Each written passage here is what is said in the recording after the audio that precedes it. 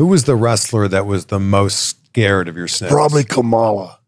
Okay. Yeah, you'd think being from a jungle that he'd be okay with that. So what was his reaction? He was funny. He'd come to me and he'd say, Mr. Jake, now you keep that Damien away from me because you know I'm afraid of him. And I know your daddy really well. And we good friends. We go to church together. You bring that snake around me, and I'm going to tell your daddy on you.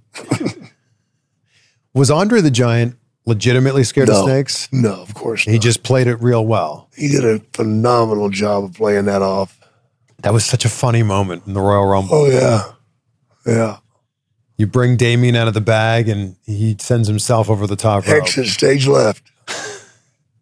But he was cool with snakes? Yeah, yeah. In fact, Damien bit him once, and he didn't even know he'd been bitten. He just shrugged it off and kept going. And he got back to the locker room, and he was sitting down playing cards, and Rick Rude come up and pull the two fangs out of his shoulder. What? Yeah, they were about 2 inches long. That's They were embedded in his shoulder. Man. You didn't even know it. Oh, snake hungry.